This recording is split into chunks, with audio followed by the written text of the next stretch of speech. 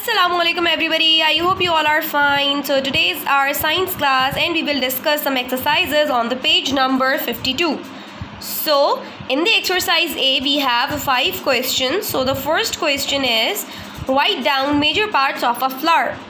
हमने पढ़ा था कि 4 parts जो है वो हर flower में common होते हैं. So the number 1 is sepals, number 2 is petals, number 3 is a stamen, that is male part of a flower, and pistil, that is female part of a flower.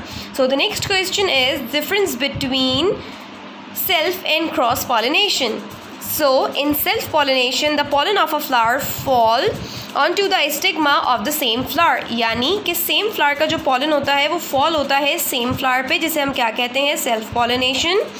Cross pollination में क्या होता है, इन cross pollination the pollen of a flower falls on the stigma of another flower, यानी different flower का जो pollen होता है वो फॉल होता है डिफरेंट फ्लावर पे, जिसे हम क्या कहते हैं, cross pollination. So the third question is what are the ways by which pollen is dispersed? So the answer is pollen gets attached to insects when they sit on flowers. When these insects visit any other flower, the attached pollen drops there. This is how insects like bees and butterflies help in pollination. क्या होता है कि जब एक insects किसी flower पे बैठते हैं तो क्या होता है कि उनके ऊपर वो पॉलन्स चिपक जाते हैं. उसके बाद जब वो उड़ते हुए दूसरे फ्लावर पे जाकर बैठते हैं तो वो पॉलन्स जो पहले फ्लावर के थे वो दूसरे फ्लावर पे जाकर क्या हो जाते हैं, अटैच्ड हो जाते हैं. तो इस तरह से जो है वो पॉलिनेशन जो है वो डन होती है बाय इंसेक्ट्स. इंसेक्ट्स में कौन कौन से, बीज, बटरफ्लाइज एक्सेट्रा. ठीक है. So the next is pollination by wind. Some flowers do not have nectar or a strong scent, so they are unable to attract insects. In such flowers, pollination is done by wind. क्या होता है कि कुछ flowers के पास ज़्यादा strong खुशबू नहीं होती है, नेक्टर नहीं होता है जो कि स्वीट लिक्विड है, तो इस वजह से जो पॉलिनेशन है वो किस तरह से डन होती है, किस तरह से होती है, इसका प्रोसेस कैसे आगे बढ़ता है, थ्रू विंड. ठीक है. So the next question is can pollination take place without pollen? Explain. So the answer is in many plants this is taken to an extreme where the flower doesn't even open and the pollen grows from the stamen directly to the stigma in the unopened flowers. This is called cleistogamy.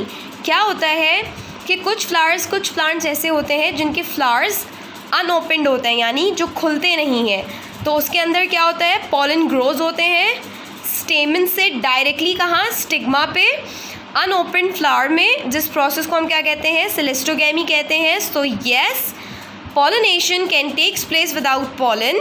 ठीक है. तो ये answer था कि pollen के बिना भी pollination जो है वो इसका प्रोसेस आगे बढ़ सकता है. ठीक है. What is the difference between pollination and fertilisation? The transfer of pollen from the anther to the stigma of a flower is called pollination. क्या होता है, ट्रांसफरेंस ऑफ पॉलन होती है एंथर से स्टिग्मा पे फ्लावर के, जैसे हम क्या कहते हैं, पॉलिनेशन कहते हैं. The process of joining male and female reproductive cells is known as fertilisation. और फर्टिलाइजेशन में क्या होता है कि मेल और फीमेल रिप्रोडक्टिव सेल्स आपस में ज्वाइन होते हैं, तो इस प्रोसेस को हम क्या कहते हैं, फर्टिलाइजेशन कहते हैं. ठीक है.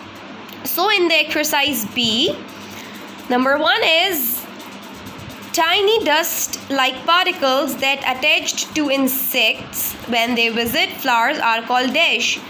यानी tiny dust-like particles होते हैं, ठीक है, जो अटैच हो जाते हैं इंसेक्ट्स पे. ये tiny dust-like particles क्या होते हैं, pollen होते हैं. ठीक है. जब वो विजिट करते हैं फ्लावर पे, so the answer is pollen.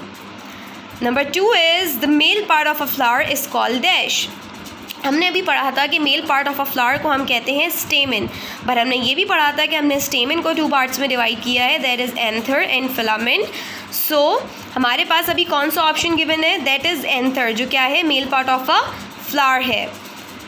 The female reproductive organ of a plant is the dash.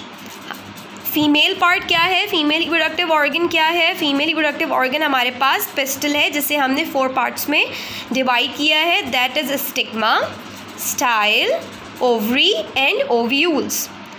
So the last blank is after fertilisation the ovary becomes a dash.